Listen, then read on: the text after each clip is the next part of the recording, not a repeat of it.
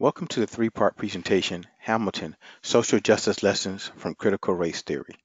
My name is Dr. Tony Dunbar.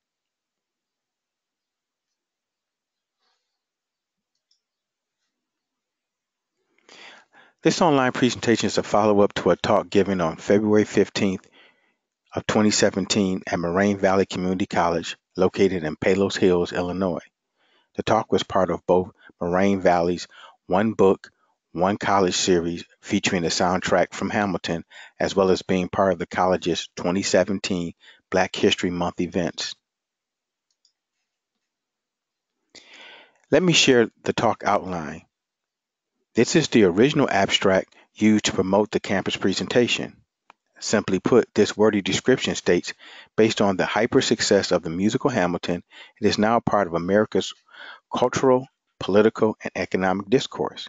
Therefore, because Hamilton has reached almost institutional status on the American landscape, it provides a great context for a social impact, social justice analysis.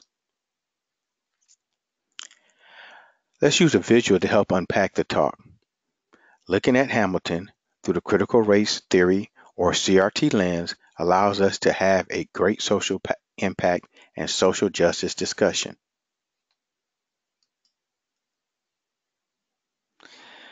This is part one of a three-part presentation.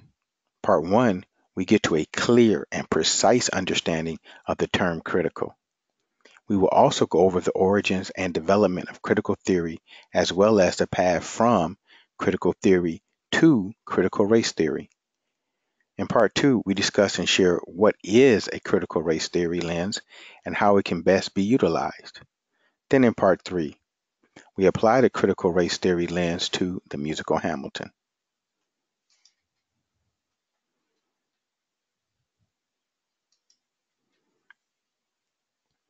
As shown here, there are several definitions of critical. Let's discuss those most applicable.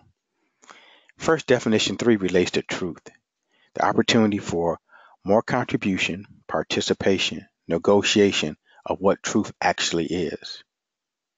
Similarly, definition 5 takes a point of critical analysis for the purpose of expanding and broadening a topic or context. For example, critically analyzing a local phenomena and applying it to a national context. In a media-driven example, it would be broadening the distribution of knowledge on a topic through the means such as blogs, articles, documentaries, scholarly papers, books, etc. From a social justice perspective, definition 7 is the need for a responsive discourse and or action on an issue at a crucial moment in time. Critical theories differ from traditional theories. More specifically, the purpose of traditional theories is to explain and understand what we experience, while on the other hand, critical theories by design have a more activist agenda, seeking to change what we experience or at least how we think about what we experience. Now that we understand the term critical and what is critical theory, let's look at the evolution, the lineage from critical theory to critical race theory. Critical theory was originally developed by German Jewish scholars who were advocates of the work of Karl Marx and Friedrich Engels. Based on their Marxist beliefs and social activism in Germany, they eventually fled Germany as Hitler's power rose and the danger for German Jews in Germany grew. In developing critical theory, the Frankfurt scholars were looking to counter something known as positivism. Positivism is the belief that the only knowledge is scientific knowledge. Basically, natural sciences rule. Knowledge is only knowledge when it is derived from the natural sciences. In response, critical theory paved the way for much of the work that is done in the current discipline of sociology. Let me share a little bit about the critical theory founders. Max Horkheimer, his work focused on class struggle and social domination. Theodore Adorno's scholarship led to the academic discipline of cultural studies.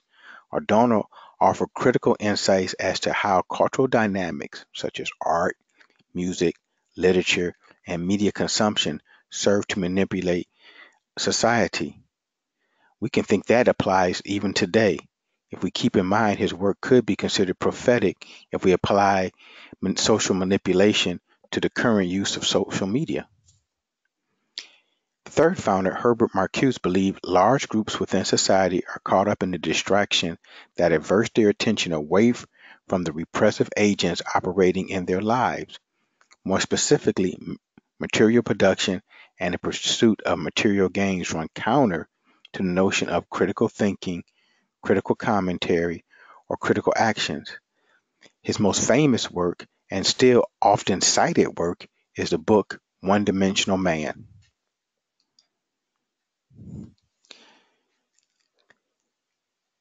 Here we share three distinct periods in the development of critical theory. I know here the third period also featured next generation critical theory scholars. Most notably among those new next generation scholars was Jürgen Habermas.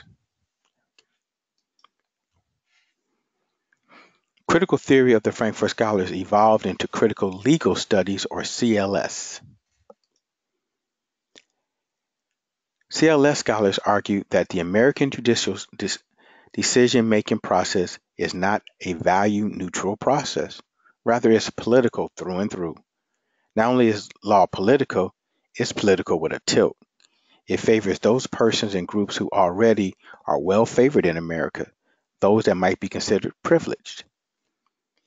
The civil rights movement of the 1960s paved the way for critical legal studies. Many of the students participating in civil rights movements of the 1960s were the critical legal scholars of influence in the 1970s and 80s. Names to note in the development and evolution of CLS include Duncan Kennedy, Roberta Unger, Morton Horowitz, Catherine McKenna, and Alan Hunt, just to name a few. In the mid-1980s, critical theory began to once again evolve. Legal scholars of color and those interested in race-conscious legal justice issues sought to broaden the CLS platform. This move was not necessarily a change of topic, rather it was a move toward solidarity for those that identify that the better suited work of their self-perception was work around race. Secondly, some CLS scholars, namely those of color, were confronted by the lack of opportunities to express concerns about varying points of disenfranchisement inside the legal system, such as race. Basically, the frustration stemmed from what some characterize as an overbearing atmosphere of white male privilege, even among a community with a similar social justice mindset. One of the results of this fallout was the initiation and evolution of critical race theory, or CRT. CRT emerges at a critical moment in time. The relentless and consistent criminalization of African Americans was in hyperdrive in the 1980s, most prevalently reflected by the war on drugs. Thus, critical race theory is critical not only for its point of analysis in regards to race, but also it is emerging at a critical moment in time. CRT was a response through scholarship and activism to counter the effects of the American criminal justice system's adverse effect on communities of color, namely Black communities.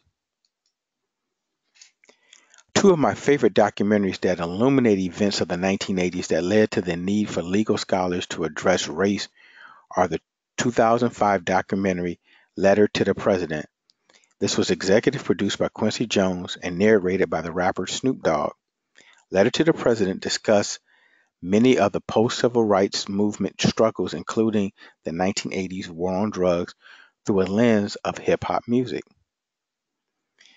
For a more in-depth understanding of the legacy of the criminalization of blacks, a process that began at the passing of the 13th Amendment, which abolished slavery and continues to the present, I highly recommend the Ava DuVernay 2016 documentary 13th. Yes, events of the 1980s are key in this documentary. However, 13th beautifully lays out longitudinal evidence of the systematic criminalization of Black folks. This concludes part 1 of Hamilton's social justice lessons from critical race theory. I highly encourage you to view parts 2 and 3. In part 2, we discuss and share what is critical race theory lens and how it can best be utilized. Then in part 3, we apply the critical race theory lens to the musical Hamilton.